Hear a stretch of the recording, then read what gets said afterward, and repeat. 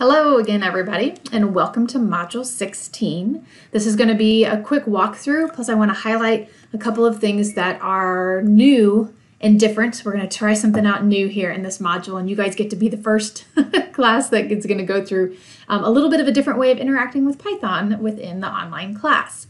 So let's head on over to the beginning here. So for the introduction, in this module, we do not have anything in your textbook that goes over this section specifically, but I think this is a really important piece of information to cover explicitly. So you're going to see a lot more text information from me, especially here, even just on the landing page for Module 16. We are focused on ArcPy, using that to query and select our GIS data. So this is going to be querying and selecting both by attributes and also by spatial location. So this is just going to be a brief introduction to you about what attribute queries and spatial queries are, things that you have done many times in your GIS classes.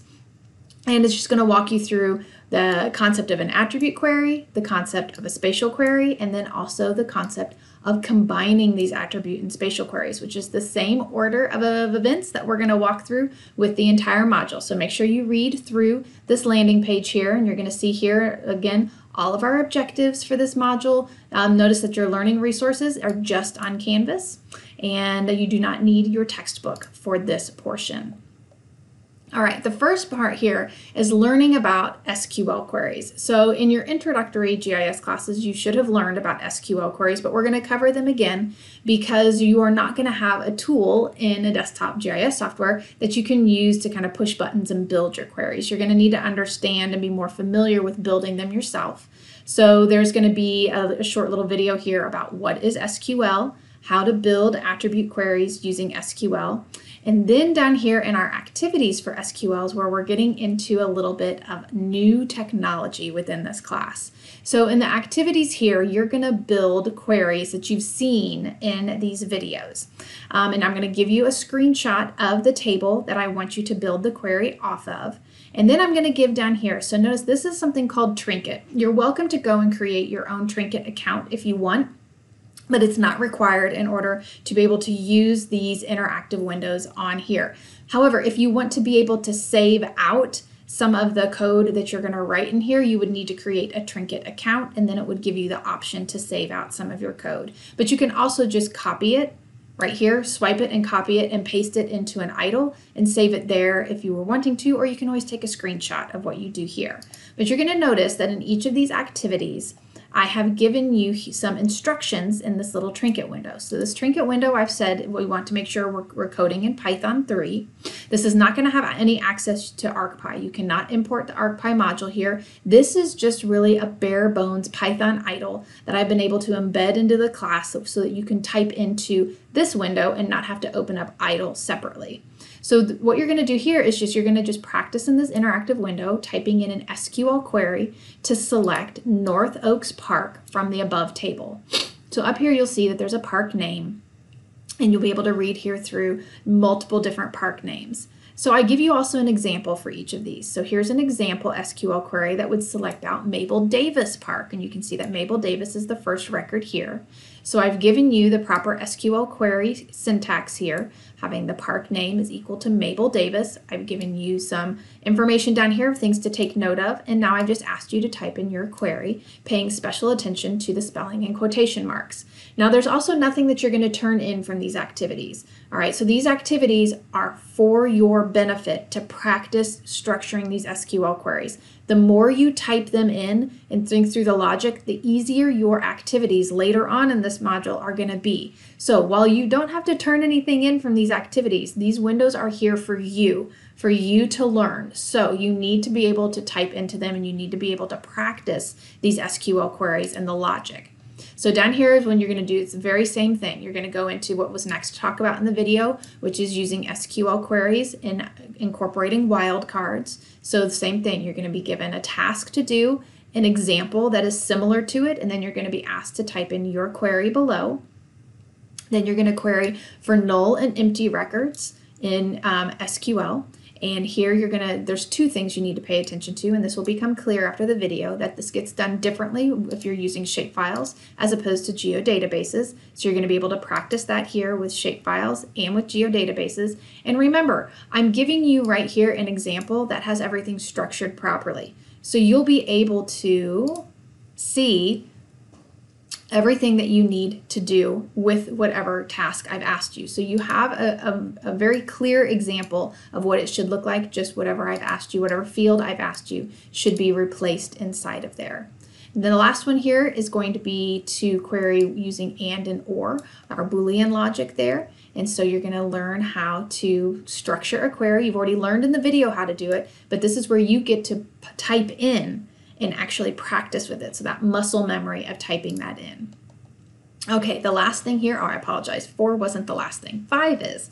5 is the last one where you're going to build a proper SQL query, pretending like you're in ArcPy, right? So I've told you that you can't import ArcPy here. You're not going to be executing or running anything in any of these trinket windows. It's just for you to type in and build the structure of your SQL query. But this last one, after you become comfortable with the SQL query itself, here is where you're going to learn how to do the proper syntax for an SQL query when you're within your ArcPy program. So there's some nuance here with using our quotation marks that you'll learn about in the video, and you'll practice with executing here. Down here, there's a couple of different ways, and you get to choose the one that you want to move forward with in the class, or you can bounce back and forth, whatever you're most comfortable with, but here's where you're going to practice with all of that. All right, so that's using Trinket, and this is the only module page that uses it.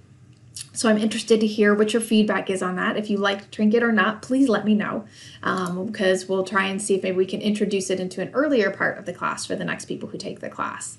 All right, the next thing we're going to learn about is selection tools in ArcGIS and how they work in ArcPy.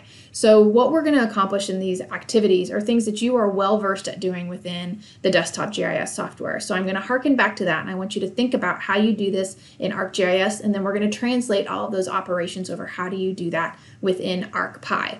So after this, you're going to start to learn specifically about how to do attribute queries in ArcPy. You're going to watch a short video that explains the concepts and goes through a demonstration of a script. Then you're going to have an activity. In this activity, you are going to write the demonstration script that you saw in this video. So it's going to be a guided activity. So I'm going to guide you through each of the steps. You do need to have access to the EX07 folder from your textbook. So we're using data from Chapter 7. So that exercise that you just completed in Chapter 7, know where that is, and that's going to become your workspace for these scripts. So here, just notice here that this is very stepped out. I give you a lot of text here. What we're doing is we're building the general steps and the logic of our scripts. So here you're just going to go through, and I would recommend typing in everything that you see here. Okay, so you just want to, and I have made it so you can't copy and paste because it's important that you do the typing and understand what it is, everything that you're typing in here. You also need to identify the tools and their syntax. Remember, when we go in here and we write in the syntax, you need to tell me what tool it is and then give the syntax from ArcPro Help. So I've given you a link to ArcPro Help, and once you get in there, you just need to search for each of the tools that you want to use, grab the syntax, and put a copy of the syntax in here where there are spaces that I've given you. Then what you're going to do is you're going to take this logic of these general steps. So this is plotting out your workflow, which is something we do with just about any GIS project. If we're given a task, we write out the number of steps that we need and we identify the data sets that we need. So we're going to take each of these general steps and convert them into steps in our program. So you're going to walk through each of these steps and type out the code here that accomplishes each of those steps. All right, so you're going to do that, and you're going to review your script. You're going to run it. If you have errors, you're well versed at your error handling and debugging at this point. When I did this, I had a couple of errors too. Common ones are misspelling your variable names, not having your print statements set up properly, and sometimes not having your quotation marks done properly. So just get in there, update that, and get it working. And what you're going to do is you're going to turn in your script that you've just written in that guided activity, and then just the output window showing that it ran successfully. All right, so that's going to be the same logic as what you're going to do with spatial queries. You're going to watch a short video. You're going to have an activity that goes through all of the steps to accomplish the script that was in the video. All right, same thing that you just did for attribute queries. Review the script, run the script, and then you're going to turn in the script here, the script itself, and then also the image from the output. And then okay, and then next we're going to come to module 16.6, which is going to be talking about how do we combine these attribute and spatial queries. So how do we do these multi-step geoprocessing strings that isn't just taking the output of one and putting it into another, but we have selections that are being worked with. So we have a selected set that we then want to pass on to another operation. That's what you're going to talk about, what the video is going to talk about here. And again, you're going to build the script that's inside of this video where we're going to do an attribute query that then gets fed into a spatial query. Same structure here again, think through the general steps, and then you are going to step by step build out this script and then turn it in.